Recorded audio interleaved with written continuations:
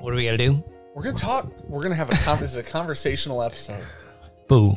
These might do well because you can't have conversations during live streams because there's chat up, and you're like a dog and there's a squirrel around. We are gonna talk today About anti-counterfeit technology. Dude, there we go. I got you. ACT. It's the act. And I did incredibly well on my ACTs, so here we are. So something was brought to our attention by Brandon Sprague himself, basically. It also is kind of on the internet, kind of not. But what's happening is Buffalo Trace is trying to navigate the waters of getting rid of or slowing down counterfeiting, stealing, faking bottles of whiskey. Yes. Right. So in the years past, there was a guy that got caught counterfeiting like Pappy's and BTAC and stuff like that. And probably tons of Wellers or whatever. And they were like, you can't fake the seal on it, which he pretty much got the labels when he was employee of Buffalo Trace, bought the labels and then used them himself to like put it over the top. And people, that was what we're saying. People couldn't be faked, was the seal. And we know for a fact on secondary, people sell fakes. We know for a fact, and secondary is a thing that just currently exists. And there's, in theory, right now, nothing anyone's really doing about it like a ton. Because the big thing was like, oh, let me see the laser code. But people were saying that the laser code comes down to like a minute type deal. Okay. That several bottles could have the exact same laser code because of when they were like thrown through. I didn't know that. And on top of that, a guy got caught. He was on Bourbon Pursuit podcast, but a guy got caught filling, like using Weller Special Reserve. Yep. And filling up bottles and then resealing them and labeling them and doing all this stuff. It makes and then sense. Selling them on secondary. And then people open it and they're like, oh, it tastes like a Weller. You know what I mean? I mean, I would guess that's Lot B, you know? Right, yeah. Blue color. So Buffalo Trace being one of the most prominent lines, or Sazerac whiskey being one of the most prominent whiskeys on secondary, there was a statement made by them that they had hired lawyers and spent a lot of money trying to shut down secondary markets. That's 5 years ago. A ton of Facebook secondary markets got shut down for a long time. A lot of time, yeah. But now it seems like the shutting down of secondary markets has slowed down drastically. Yeah. It seems like now there's just they tried to take a step back. They were like, hey, we know we can't control what's out there because of the secondary market. We can control our own product, though. So what we're talking about today is their own product changing. Right. A little bit. Like, comment, subscribe. Leave a comment in the description below. There are Buffalo Trace is seemingly taking bottles. Let's pretend that this is a BTAC bottle for a moment. Because this would have had, I didn't want to get up. This would have had foil on top of it before it was open. Very true. If this were a Thomas H. Handy bottle, in theory. Yes. And it was unopened, in theory, they have put an NFC chip underneath the foil on the top. And so that it knows when it's unopened and it knows when it's open. So if I took my phone here and I had this little app and I set it on top and I was like, what happened here? It would tell me if it was opened or not, or if it was punctured. So it would be able to tell if a hole came through the top or if the seal was broken. And it would let you know that you're getting a counterfeit product. That something's been screwed with, basically. Yeah. And so then in theory, you wouldn't buy it or you'd be able to report it. I think that a lot of this comes from, I think it was E.H. Taylor 4 grains or barrel proofs. Yeah, there was a 4 grain sitting in a shop in New York. Recently. That was counterfeit. Very recent. This is 2020. Yeah. Or 2021. Come to find out, after that thing happened with the bottle in the store, they had found thousands of counterfeit 4 grains. Shocker. So people are still, right now, this is like literally 6 months ago from now. Yeah. But people are still counterfeiting bottles because there's still a lot of money to be made on Sazerac's line of whiskey. Bourbon's high. I'll put the article up that we were reading this from, but it seems like people have gotten BTAC from this year that don't have the NFC. Yeah, so like what we said earlier, it's beta testing, I think. They're literally throwing them out there on some of the bottles and seeing how it goes. I don't know the downside, realistically. If it goes well, I mean, it's going to cost more. And they'll definitely pass that off to us. They're not going to eat that. They won't. Here's the. Oh, Sazerac will make you pay an extra $10? No. This is a conversation. Well, this would be like a different episode. But the problem is we go through this 3-tier stupid alcohol system. Where there's the people who make it and then the distributors in the store.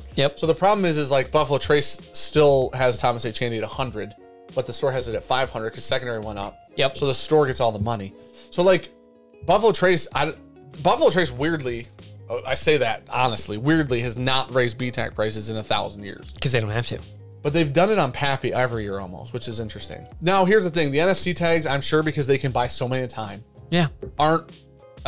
There's a company who makes their foil for them. Run it. They could probably buy so many that they're probably pennies each, I'd imagine. I mean, when it comes to the BTEC line, you're looking at a very limited run that they have to buy for. Sure. So if they're only doing it for that, like sub 50,000 a year. They could do it with anything with foil on it, right? So Stagg Juniors, yeah, BTACs, Pappies. How much? I'm sure they're doing Pappies if they're doing BTACs. Yeah. Pappies are fake. I don't know the numbers on those, but I would say 50,000 bottles a year. Here's the interesting. No, they did 50,000 Stagg 2020. 50,000 Staggs. Not that juniors. Can't be real. Yeah, their Stagg yields are normally 40 to 60,000. That seems like so much. We still can't find them. Here's the thing. Here's what's interesting. I do like the attempt. I think the attempt's worth it. For a PR standard that you're throwing out there that we're like, hey, we're really trying. Yep. You're going to offset your cost on that. And I think it becomes one of these things where if realistically you start pushing this out to Stagg Juniors, Pappies, it's on all the BTACs. It's on... Now, are you talking like the whole line or just limited line? Like things that people really are on secondary, right? Yeah. But here's the other problem. Some of their secondary bottles doesn't have secondary. Some of their secondary bottles don't have foil. True. No E.H. Taylor has foil. No. And that's one of their biggest lines. You can get one on a strip, I bet. One of their Wellers are all... Oh, their Wellers are foiled now because they switched to corks. Yep. So they can do their Weller line. So I guess realistically, this is going to cover... They can't do all their mash bill 2s, but they can do Elmer. Rockhead wouldn't have it. Neither would Blantons. Yeah. Now, here's the thing. The weird part about this is it doesn't benefit them almost at all. No.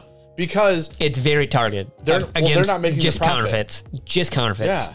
They're not shutting down the secondary. Right. Because if you throw an NFC up there and you go, oh, it's good, people will still pay money for it. Selling it, yeah. That's not going to change that price at all. Right. The only thing that it impacts is counterfeits. Which is weird because they clearly know. And now it does help them track, right? Yeah. Helps them track where their whiskey's at. Like, they can track realistically when it's opened at that point. You ain't shutting down the secondary. But the weird thing is the counterfeits aren't making Buffalo Trace any money. No. They're making they're making stores that are counterfeiting money. Mm-hmm. They're making the person counterfeiting money on secondary. Yeah. Now they're spending money. It protects their name though. A little bit, yeah. Yeah. That's true. It comes back to them protecting their name of the product that's in the bottle. I completely agree. But it does feel it feels a little bit not selfish. It's slightly selfless. Yeah. It protects they're the eating consumer, the cost on it. Yeah. Right? They're eating the cost. It protects the consumer. Here's the thing. If I'm willing to buy bottles of George C. Stagg and Thomas H. Handy and all these on secondary anyways, I clearly don't care how much they cost. No. Right? So I can just as easy go to a store charging those prices and buy the same bottle. 100%. Right? So I think it's actually really cool because this I don't hate it, yeah. almost only for the consumer. Almost. I like it. I like the move. I hope that it's real. Yes. We're not 100% sure that it's real. We've only seen like 1 or 2 articles. Everything that we've seen is in this video and you have now seen. Yeah. So I don't know. I think that it should, if this is real, it should have attention. I like to push. Yep. Because if making this the new standard, if like they're on the cutting edge of this, them cutting a new standard for the industry. Yeah. And how minute the increase of cost would be for them it would kind of decimate a little bit of secondary. In the fact that, like, how many fakes there are is ridiculous. Oh, that's interesting. If it goes across every brand. So there'll be less bottles. In theory. You go across every brand that has fakes done, not just Buffalo Trace.